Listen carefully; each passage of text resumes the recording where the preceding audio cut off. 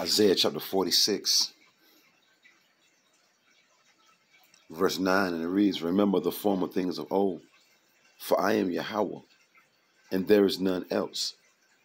I am Yahweh, and there is none like me, declaring the end from the beginning, and from ancient times, the things that are not yet done, saying, my counsel shall stand, and I will do all my pleasures." First and foremost, I want to give all praise, honor, and glory to the Heavenly Father and His only begotten Son, Yahweh, Bahashem, Yahweh Shai, Bahashem Rakakwadash. Next, double honors to the head apostles / elder bishops of Great Millstone, the one that taught me the 100% truth according to the Bible. Peace, blessings, and safety to all you sincere items. Keep pushing, keep believing, keep the faith, regardless of people here for a bet. The Lord said He already declared it already. Everything that's going on today, yesterday, so forth and so on. The Lord said He declared it already, man. He declared the end from the beginning, man. So everything that you see going on right about now, it was already orchestrated by the God of the Bible, and we're rejoicing in it. We're rejoicing in the evils. We're rejoicing in the plagues. We're rejoicing in the destruction. We're rejoicing in the love waxing cold. We're rejoicing in all the chaos, the mayhem. We say it all the time. We were just rejoicing right about now. This is the day that the Lord declared. You can't turn back the hands of time. You can't bring back 1985 when America was more peaceful and loving. No. The Lord declared it already. He declared the wars, the famines, the storms, the earthquakes. He declared the end from the beginning. So ain't nobody changing nothing. That's why it's a fearful thing to fall. Our pretty much our lives are already ordered already. What's going to happen from day to day, every second, every millisecond of another second, every hour, every day, every week, every year has been orchestrated already. So look, there's no such thing as free will. No such thing as free will. We're at the end of this place, man. Let's read it again. Isaiah 46 and 9. "Remember the former things of old, for I am Yahweh, who they only call God, and there is none else." That's why the scriptures say we're supposed to praise the Lord. Matter of fact, I'm gonna get something and I'm gonna come right back. I want to get something right quick. Just bear with me. Psalms 96. Let's just get it right quick and I'm gonna come right back.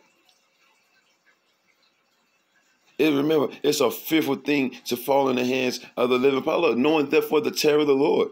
Anytime a power is so great that he declared the end from the beginning, He declared what everything was going to be. Who was going to be doing this? Who was going to be doing that? That's why it says this right here, Psalm chapter 96. A quick little lesson through the Spirit. Psalm chapter 96, verse, verse 4. "For the Lord Yahweh and His only begotten Son, Yahweh Shai, who they even call Jesus, is great and greatly to be praised. He is to be feared above all gods," because these gods, these idols, didn't declare the end from the beginning. Our power did. The power of Abraham, Isaac, and Jacob declared the end from the beginning. You see, for all the gods of the nations are idols, but the Lord Yahweh, through His only begotten Son, Yahweh Shai, made the heavens, right? So let's go back. Just a quick little read through the Spirit, Isaiah 46 and 9 again. "Remember the former things of old, for I am Yahweh, and there is none else. I am Yahweh, and there is none like me, declaring the end from the beginning, and from ancient times, the things that are not yet done."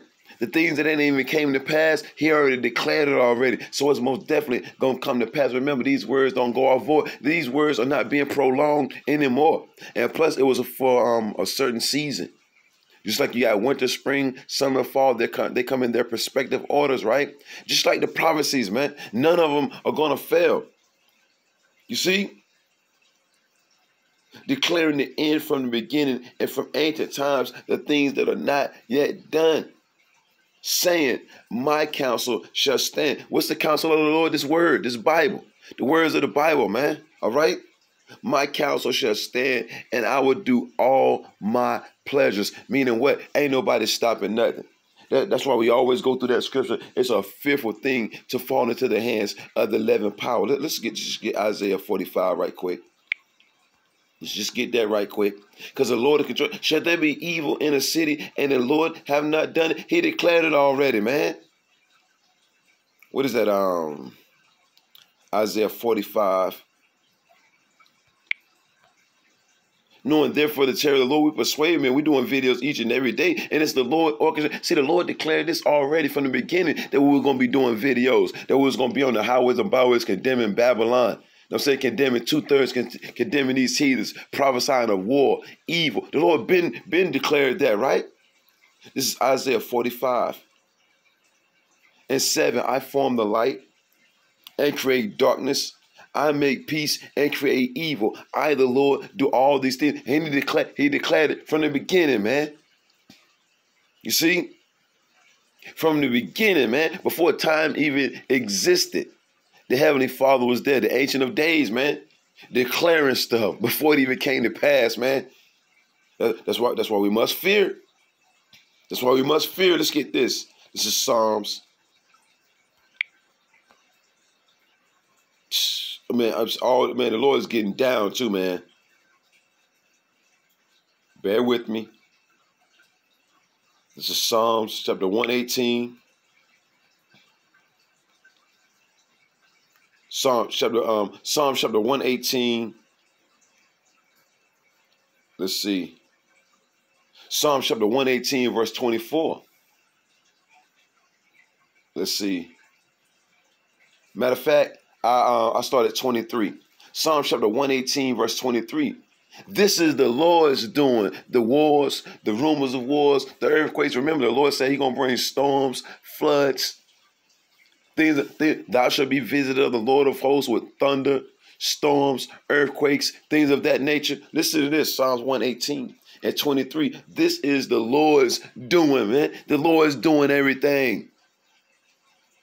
It is marvelous in our eyes. Seeing the Lord work his work is marvelous in our eyes, man.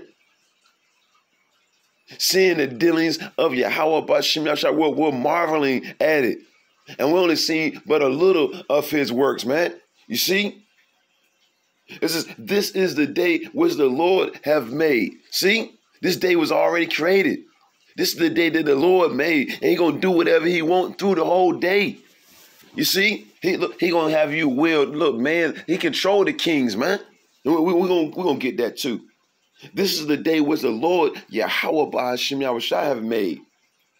We will rejoice and be glad in it, man. No matter what happened, it's already ordained, and it's the day that the Lord created. So he gonna do whatever the hell he wants to. Remember, he's in the heavens. He does whatever he pleases, man. You see. This is the day which the Lord have made. We will rejoice and be glad in it, man. And while we're here, can continue to keep that fear. Continue to keep the fear of the Lord in you, man. I forgot what scripture I was getting ready to get. Bear with me. 2 Ezra chapter 15, verse 5. Behold, saith the Lord, Yahweh B'Shem Yahshua, I will bring plagues upon the world, the sword, famine, death, and destruction. Remember, he already declared it already. You see, before time even existed, man, this was already declared, man. His counsel is standing. You see, the word of the Lord is sure. It doesn't go out void. Not these things happening on the face of the earth right about now. Remember, it's a fearful thing to fall into the hands of the living power. The Lord already declared what you're going to be doing, what we're going to be doing before time even existed, man. All right? The Lord is controlling our very thoughts. The Lord is controlling everything. Everything, man. Remember, the Father of spirits. Let's get this again. 2 Ezra chapter 15, verse 5. Behold, saith the Lord Yahweh B'Shem Yahshua, I will bring plagues upon the world, the sword, famine, death, and destruction. And is that not happening? As I make this video, is that not happening in Israel? You see? A whole lot going on. Matter of fact, this is what I wanted. I wanted that Proverbs. I wanted that Proverbs. Remember, the Lord said he does whatever he want to do, right? The Lord does whatever the hell he want to do. What man gonna say? We're flesh, no sin, ashes and dirt down here. Proud as on know what? Proud as on know what? What is it? Is this the one I want? Yeah, look at this. Proverbs chapter 21, verse 1. The king's heart, meaning his mind. Let's just click on it. I don't want you to be able to say you didn't see it. Let's click on it. Proverbs chapter 21, verse 1. The king's heart, meaning his mind, is in the hand of the Lord. You see, the Lord already declared his counsel are going to stand, man. I mean, ain't nobody doing nothing. The Lord is controlling the man's mind. You see, the king's heart, meaning his mind, is in the hand of the Lord. Yahweh Bashem Yahweh. That's a fearful thing right there. When someone actually controlling your mind, someone can actually make you jump in front of a car. Someone can actually, the God of the Bible, that's what I'm talking about, can actually make you go in a building, get on the elevator, go up to the top of that building, get on the roof, and dive off that MF, man. All right?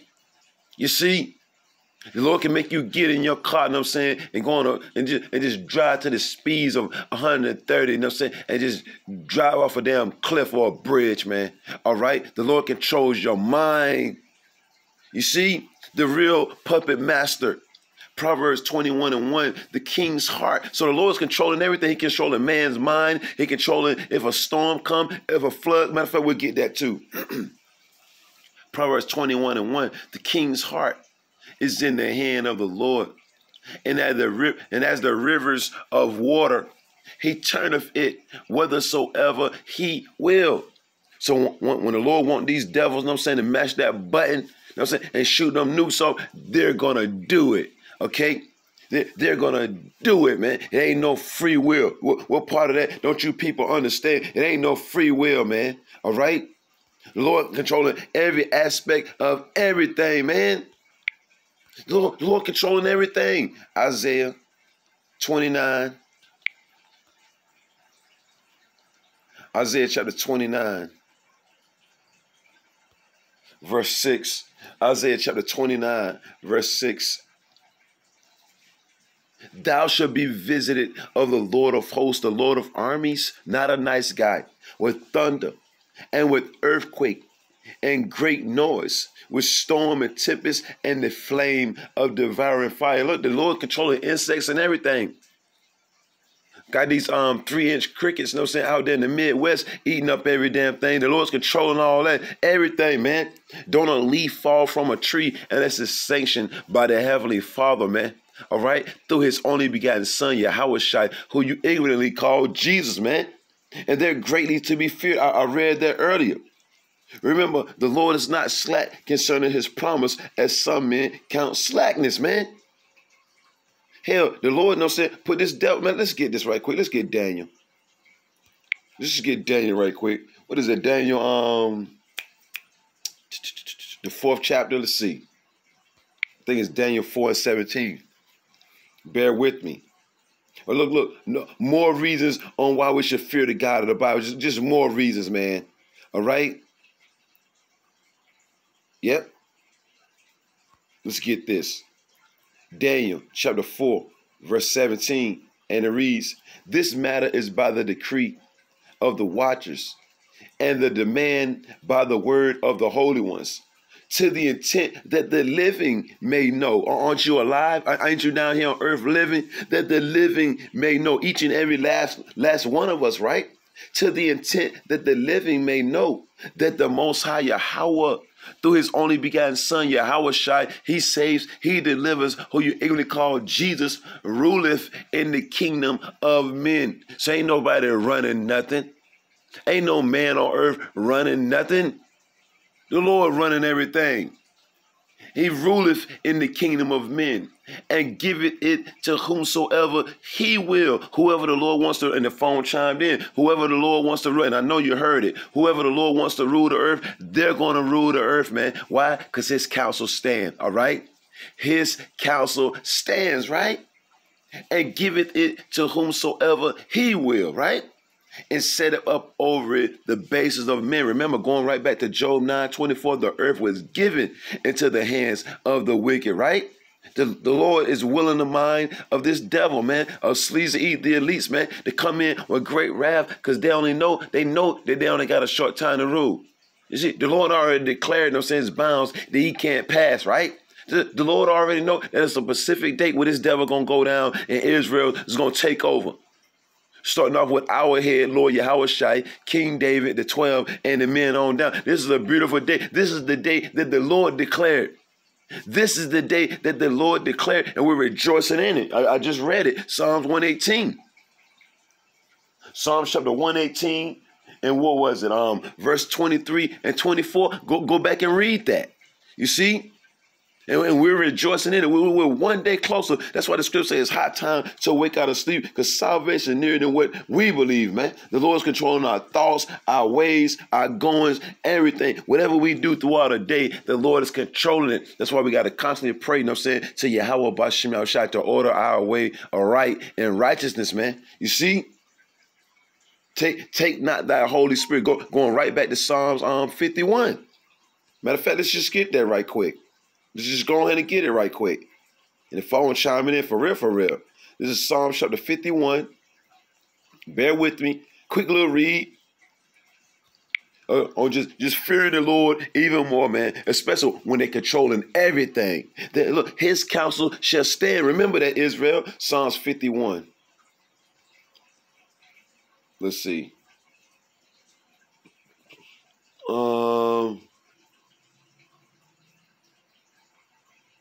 I'm going to just hit the point. Let's see. Psalms 51. And I start at 9. Hide thy face from my sins, our transgressions, our breaking of the laws, right? This is King David. This is a prayer, right? And blot out all mine iniquities. Our sin upon sin, our wickedness, right?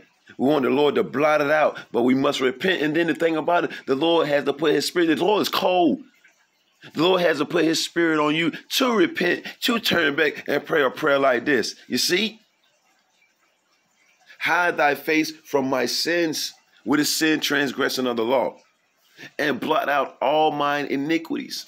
Create in me a clean heart, a pure mind, O Yahweh, and renew a right spirit within me. We don't want to be the same way we was when we was in the world. Okay, we don't want to act the same way, right? It says, cast me not away from thy presence, and take not thy Holy Spirit, the Rekakwadash, from me.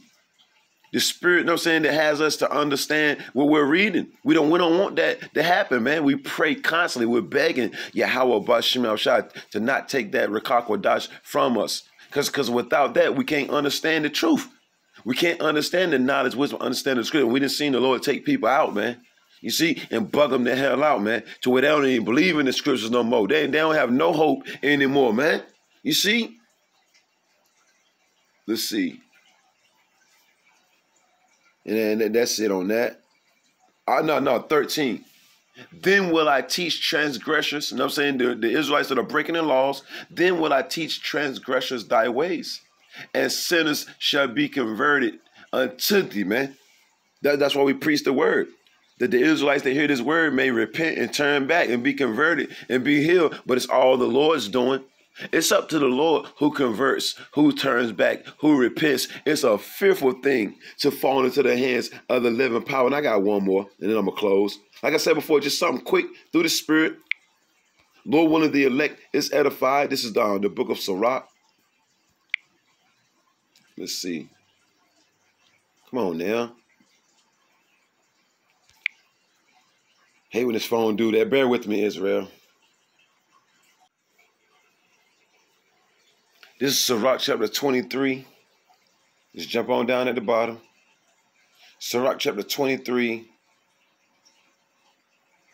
Let's see. Sirach chapter 23, verse 27, also known as Ecclesiasticus and the Apocrypha, right?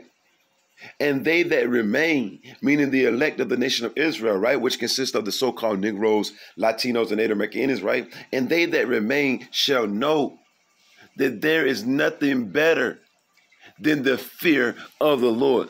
When the smoke clears, you see all that death and destruction, man, come on, man. You're going to know that there was nothing better than to fear Yahweh Bashim Yahushua, because the Israelites and these heathens that don't fear the God of the Bible going to be destroyed, man. You see? So the elect of the nation of Israel are going to know without a shadow of a doubt, you know what I'm saying, that it was nothing better, nothing at all. Remember, the beginning of wisdom is fearing the Lord. And they that remain shall know that there is nothing, absolutely nothing better than the fear of the Lord, Yahweh Bashim Yahushua. And that there is nothing sweeter than to take heed unto the commandments of the Lord. Because remember, this is the whole duty of man. Taking heed to the words of the Bible, this is the whole duty of the Israelite man, woman, and child, right? When you see the Lord F these people up, that didn't fear the God of the Bible, that didn't fear Yahweh Bashim Yahushua, you're going to know there was nothing better than to fear the Lord. Lord willing, we of that number, we're going to know without a shadow of a doubt. Hell, we know it now. But how much more in this day, though, man? It is great glory. It is great glory to follow the Lord. It's an honor for Yahweh Bashim Yahushua to put their spirits on us to repent and follow them. Is great glory, man. It's an honor. It's truly a privilege. You see, don't take this thing lightly. Lord be telling me this each and every day since I'm making the video, much more for me. And the listeners out there, do not take this grace period for granted, man. You see, the Lord put the spirit on you to fear him, then you fear him, man. You see, it is a great glory to follow the Lord. Yahweh Bashim Yahushua. Our people look at it as being evil. That's why the Lord said, "Look, if it seemed evil unto you to serve the Lord, choose you this day who you gonna serve." And then the thing about it, you can't even choose. The Lord was just being facetious, man. You can't choose who you want to serve. The Lord's cold, man. And he received, and to be received of him is long life. And for the Lord to receive us is a long life, man. Because the Israelites that stray away from him are going to be destroyed. And I'm saying, it's just a quick little lesson through the Spirit. The Lord already declared the end from the beginning. So the wars, the storms, the floods, all these deletions, the economy crashing, this place burning to a crisp. The Lord already declared it, man. All these heathen nations going to World War III, all that has been declared already. These heathens going into captivity, all that has been declared already. So ain't nobody stopping nothing, man. We rejoice in this day, man. We're glad. We're rejoicing right about now, man. Going right back to Psalms 118. Matter of fact, I'm going to go back and read that one more time. Let's just read that one more time. It's a quick read. This is Psalms. Bear with me. Remember, walk circumspectly, not as fools. Oh, yeah, matter of fact, let's just get Habakkuk right quick. Habakkuk chapter 2. Habakkuk chapter 2, verse 3. For the vision, meaning the prophecies, is yet for an appointed time. Remember, he declared the end from the beginning. So everything is going to come to pass. For the vision is yet for an appointed time, but at the end it shall speak. And we is speaking loud and clear. That's how you know we at the end. And not lie. Though it tarry, wait for it. Because it will surely come, it will not tarry. So it seemed like the words, you know what I'm saying, ain't coming to pass, but they are. The Lord said, though it tarry, and the word tarry means to wait. Because for an appointed season, though it tarry, wait for it, because it will surely come, because it's the counsel of the Lord, and it's going to stand, man. So let's get this right quick. This is Psalms. It's a quick read.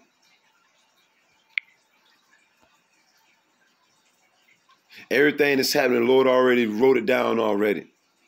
Declared everything that's happening right now. From the beginning, Psalms 118. This is Psalm chapter 118. We'll start at 23. This is the Lord's doing. This is the Lord's movie, right? It is marvelous in our eyes, man. See these chariot sightings, just seeing the Lord, perform his work, man. It is marvelous. We're standing in awe at how the Lord is doing his due, man. We're standing in awe right about now, mouth wide open. You see, the Lord is actually letting us see him work, man. It says, this is the day which the Lord have made. We will rejoice and be glad in it, man. You see, no matter what happens, let's just rejoice. And then the thing about it, we're one day closer to the end of this kingdom, man. All right? And a righteous one is coming. Remember, the Lord already declared it already. A new heaven and a new earth which dwelleth in righteousness. He already declared it already. So it's coming. Just wait for it. Though it tarry, wait for it will surely come. This is the Lord's doing. Shalom.